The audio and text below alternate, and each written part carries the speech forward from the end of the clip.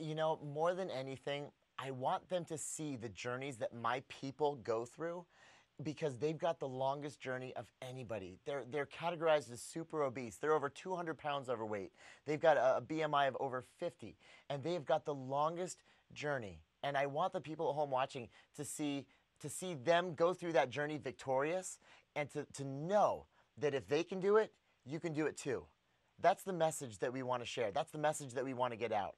And ultimately, the people that are going through this process, they want to share their stories with millions of people because right now, after they're finished, they feel so incredible and they want everybody to know that they're capable of that too and that everybody has extraordinary within them.